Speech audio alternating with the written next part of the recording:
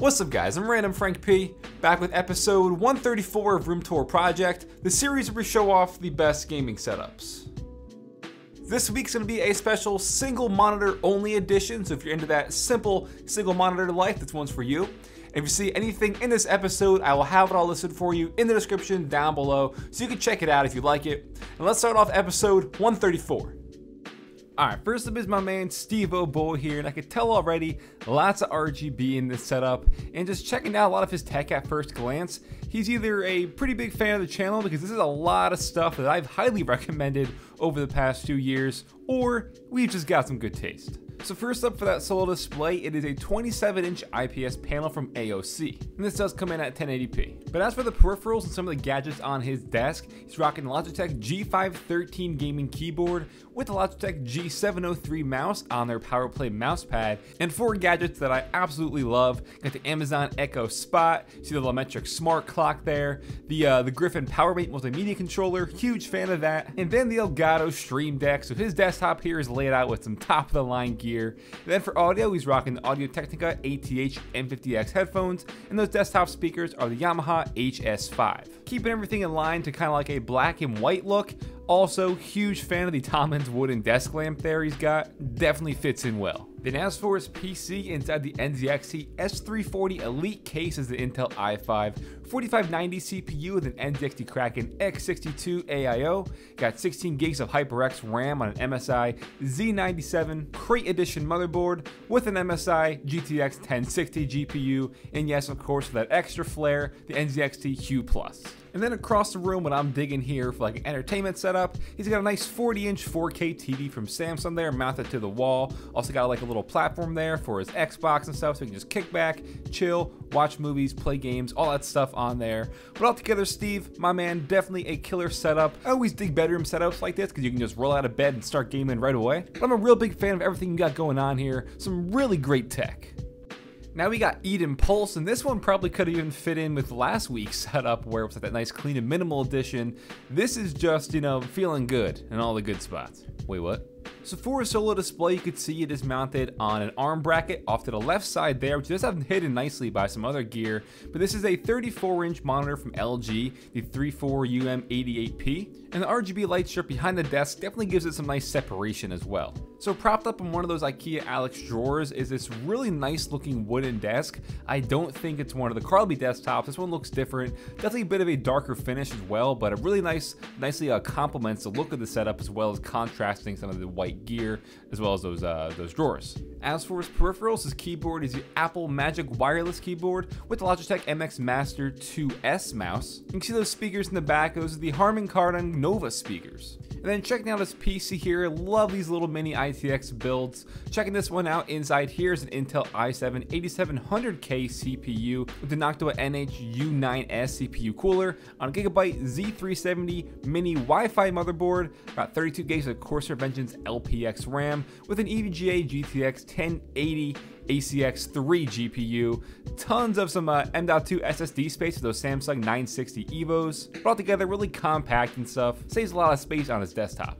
Plus, he's got that little Darth Vader figure with the little mask right next to it. Just little things, you know, to add more character personalization to the desktop. So when it's all said and done, clean, simple, really nice and classy looking, I'd say. Just a big fan of that wooden desktop's finish. It could be the Carlby, I don't know. And the RGB light strip behind the desk is just subtle enough to make this kind of stand out.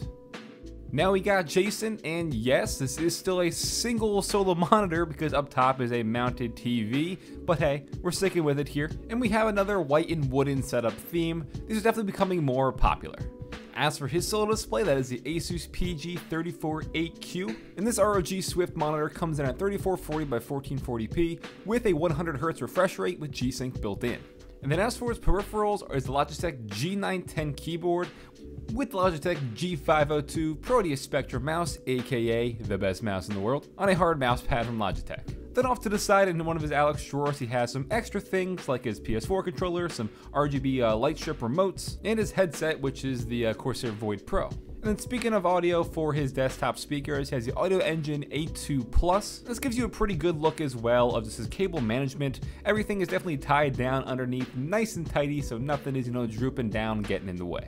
And at first I thought they were just notebooks, but you could see his PS4 Pro there off to the left side under his desk as well. And now we head over to the PC, and he's rocking the NZXT H700i case in white. Inside here is an Intel i7 8700K CPU with an NZXT Kraken X72 AIO. Got 16 gigs of G.Skill Trident Z RGB RAM on an Asus Maximus Hero X Wi-Fi motherboard, and an Asus GTX 1080 Ti Strix graphics card, and yet again a ton of Samsung SSD space for, you know, games, he says movies and stuff like that. And these are becoming so affordable now that it's just awesome. And you can see he's got this kind of like ice blue color theme going on in his PC. And yes, above his setup is his 43-inch 4K Samsung TV, but altogether as a whole, definitely a pretty nice setup. Got a white and wooden aesthetic complemented by some blue RGB lights in his PC and all his peripherals. And a good use of space by utilizing those desktop risers there.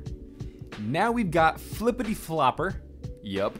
Listen, I don't ask questions. And this is another one when I just first saw it, it was just so refreshing, very chic and modern as well. Big fan of the way this looks. Then if you want, when the lights are off, throw on some RGB lighting, change up the wallpaper, and then it all just pops. It's funny how much a simple wallpaper change could really just change the whole look of a setup as well. So for a solo display, that is an Asus MG278Q coming at 27 inches. Of course, I'm referring to the monitor, people. Got a few plants around the desktop as well, always digging that. And for his peripherals, his keyboard is the Drevo Caliber with brown switches inside, also has some white LEDs, and his mouse is a SteelSeries Rival 100. He's using that with the SteelSeries Quick mousepad. And then for audio, the headset of choice is the HyperX Cloud Core, and his speakers are the JBL LSR 305.